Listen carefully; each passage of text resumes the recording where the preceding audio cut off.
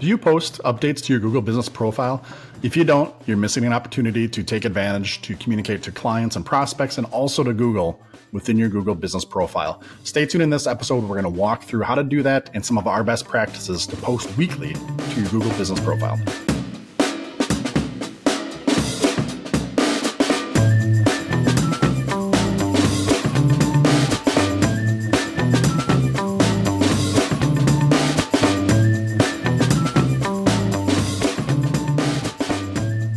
Welcome back to Local SEO Tactics, where we bring you tips and tricks to get found online.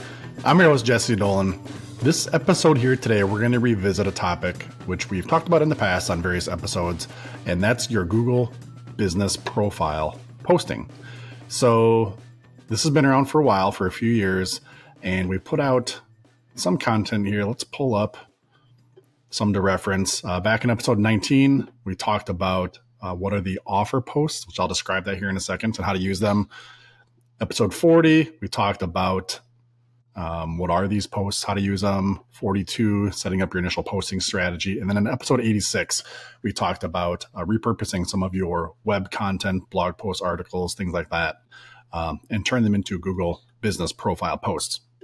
So if you want a primer or maybe some kind of tangential information on GBP posting, check out those episodes. Here today, we're going to talk about just kind of posting once a week, some best practices and some tips that we have that we use for our clients that I think are going to help you out here. So let's dive in. First, a little bit of background on this. If you don't take a moment to kind of check out those previous episodes, I'm just going to go over a quick summary on what this is, why it matters to you. So first, Google Business Profile. That is your free profile that you can set up on Google, formerly called Google My Business or GMB.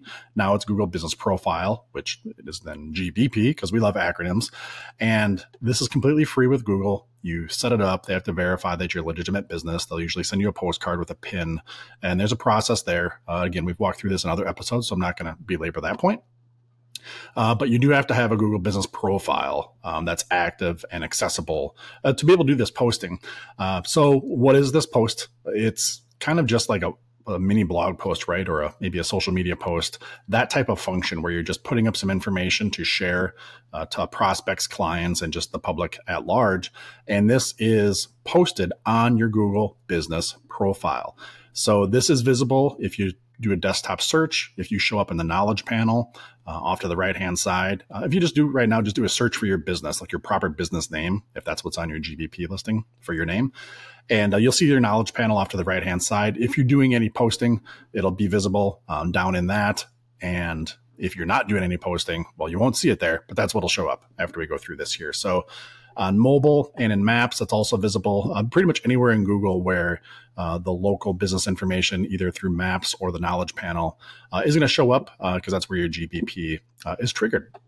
So this won't be part of your website, right? This is going to be part of your Google business profile, but it is good for SEO. This is a spot, kind of like we always say in your GBP, when Google gives you the ability to input information to communicate to Google, i.e.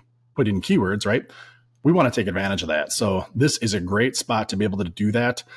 And usually you don't have to create some unique piece of content or have it be a very laborious process. You already have all this information probably on your website, through social media, maybe email newsletters that you're sending out, whatever it is.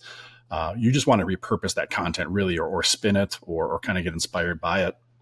So a couple other housekeeping things here. So this used to be, I keep referring to this as GBP posts, and I will through the episode here and indefinitely in the future.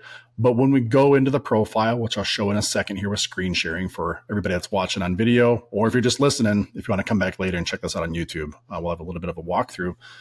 But it is called an update now, right? It used to be called posts. Now it's called an update. So as we get in there, you'll see that's what the function is. And also these used to be only visible for 7 days once you input them into your GBP. Google changed that a number of months ago, and it is now 6 months that this will be visible. If you don't have anything in your profile that's fresher than 6 months, I believe there's a button that it says view recent content or something to that effect. So it still is there. It doesn't get deleted, and it remains in your file, in your repository, in your profile indefinitely, but it's only shown to search users for 6 months.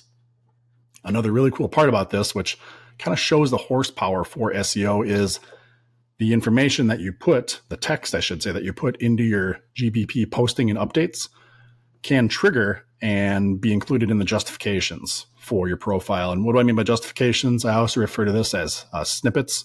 If you do a search and you get the map pack, we'll always see, right, like we're familiar with the reviews, the business information, but then sometimes there's maybe a little quote or a snippet from a review that somebody left that has the keyword or related phrase.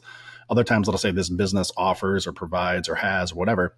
It's going to be able to pull that information out of these updates. So the information that you put into these updates not only is visible to the public, they can read that, be exposed to it, and get your message there.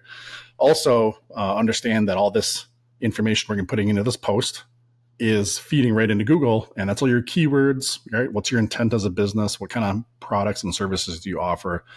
It's great for all that as well. So how do we post? Well, let's do a little screen share here. Hey everyone, just a quick message about our free SEO audit tool on localseotactics.com, and we'll get right back to the show. If you haven't taken advantage of it yet, go on out to localseotactics.com/free SEO audit, or look for the yellow button up in the top right corner, click that. And it's going to take just a couple seconds. You enter in the page that you want to optimize, what you're looking for the audit to score against. Enter in that page, enter in the keyword you're looking to get optimized for, and enter in your email address, click the button, and it's going to take you a few seconds, and then it's going to send you off a PDF report via email. It's a great report. It's going to kind of give you an overall score of some vital SEO areas for that page and for your website at large, even though it's auditing this page.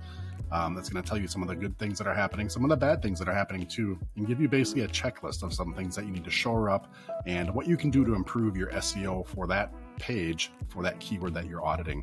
Now you can use this as many times as you want. You can do multiple keywords, multiple pages, multiple keywords on the same page. You can even use this to check against your competitors, right? If you want to do a little reverse engineering, see how they're scoring for a certain keyword, what they may be doing good that you're not, and some things to improve there. So lots of different ways to use it, completely free. Again, go on to localseotactics.com/free SEO audit, or look for the yellow button in the top right corner of the website. And here we're looking at our Intrix listing, and you can see right here, where is it if I can hover over it? There it is, add update. So we don't have a lot of activity on this GBP, which is why I'm going to show it here. But if we click add update, you can see here we have three types of updates to get into. The add update, which is what we're going to do here, post updates to your customers on Google. Also add an offer and add an event. We're going to be covering those in future episodes a little bit more in depth. As I mentioned, we did a pretty good one on the offer, add an offer or offer post previously. You can check that out. It's a little bit outdated now, but the core information is still there. And the event we're going to be getting to here down the road. So let's click add update, and you can see just what it's going to look like for you. You can add a description, or i.e. your content. This is 1,500 characters, and just like any other piece of content on your website or in your SEO related marketing, keywords and phrases are going to matter here. Top to bottom, left to right. That's how we read in Western culture, right? So same thing applies here. Input your keywords, make sure they're early and often. Related phrases, kind of different variations on those keywords. Geographic references, things like that. Just have some intention on what you're going to be crafting and writing here. Oftentimes you can just pull this information from, again, in a blog post that you have, or maybe a product or service page on your website. We recommend don't copy and paste it exactly. Change it around a little bit. We're looking for unique content, not just plagiarized right off your own website. But don't think that you have to create a brand new piece of unique content. You can definitely repurpose it and make your life easy. And again, it's 1,500 characters. So I might have said words earlier. If I did, I didn't mean that. It's 1,500 characters. And you can do some basic stuff, bullet pointing or emojis, things like that. Some of it works, some of it doesn't. You'll have to play with it. And once you publish the post, you'll be able to see it and see what carries over. But otherwise, just input that in there. And right off to the right here, you can see we can add a photo. Go ahead and add your photo. We definitely like to use unique images, not something from stock photography. Even if you just take something with your iPhone. It doesn't have to be the greatest image ever created, but it should be relevant and unique to this topic. Again, if you have that image on your website, let's say it was a blog post, go ahead and bring that one over, and you can use that for this as well. And then you can see right here for add a button, there's a few options. It says optional. We definitely recommend that you add a button. And our favorite is just learn more. And that's going to link back to your website. You can see there's some other options here: book, order online, buy, sign up, and call now. As you pick them here, if I did call now, you can input the phone number that you want to use, sign up, link to a sign up page, things like that. We say learn more. It's very generic, very general. Everybody knows what it means. And it allows you, as you can see here, a link for your button. It'll put a button on the post. And that's going to link back to your website. So I'm going to stop the screen share there. And I want to dive into some best practices here for how to utilize this and leverage it where we have success. So when you add that button, you want to link it back to your web page, not your home page, right? So just think about what is the topic that you're posting on. Let's just say if it was a service that you provide. If you're an electrician, you're going to have half a dozen or a couple dozen services. Ideally, in your website, you have a page for each major service or chunk of services. We would want to do the same thing here. So for every service page on your website, that can be a Google post for you down the road. We're going to want to do one of these per week. You can do more. You can do less as well. We just like that frequency and that cadence of one a week. It's easy to get into, do it Monday morning, Friday afternoon, whatever it is, and just go through and every service page on your website, just use that as inspiration. And then when you use the image from that and when you put in the text from that, you're going to link back through this learn more button to that exact page. So that's not only going to provide all this information to Google for here's what you do, here's the image, etc. You're going to link it back to that web page and kind of help close the loop on that. That's for Google. Now for human beings and users out there, when you click on that button, it's going to bring you right to your web page, which is what we want, right? We want traffic to our website. We want people to convert. We want them to digest that information. So that's another reason why we want to do that. So that's the main concept. Other ways that you can leverage this are, I just mentioned like your service pages. Maybe you do e-commerce, or even if you don't have e-commerce, we'll make product pages that, it's not something you can buy, but just like a service page, it really gives all the details, features, benefits, information about that product. Same thing here. For every product that you have, you can make a post for this in your Google Business Profile, every blog post that you have, and really anything else. Some clients that we work with, maybe they don't have a ton of that information on their website, but they post a lot on social media. Same thing here. If you're posting something on social media, go ahead and repurpose that content or that idea and that thought into your Google Business Profile posting, create an update for that. Sometimes if you're posting to social media, maybe you just have a really cool image. You don't have a lot of text. This is 1,500 characters of text. You don't have to use all 1,500. We would definitely recommend at least a few sentences. You're going to want to take advantage of this and put in those keywords and phrases that are relevant to your business. And worst case scenario, you should be able to rattle off a couple of sentences about whatever your topic is if you're sitting down to do this. So don't feel obligated to use all 1,500 characters, but definitely get a few keywords in there, give a little bit of a description on what it is that you're posting about, and fire that thing off. So there you go. Kind of a quick one here. This is not very technical or very complicated, but it is something that we find when we bring on a new client.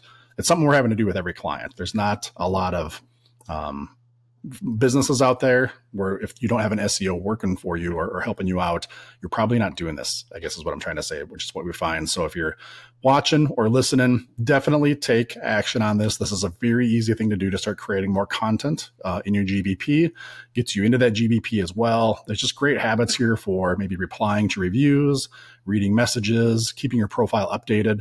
A lot of good reasons to be in your profile once a week to be doing this post, and then just do some other housekeeping while you're in there.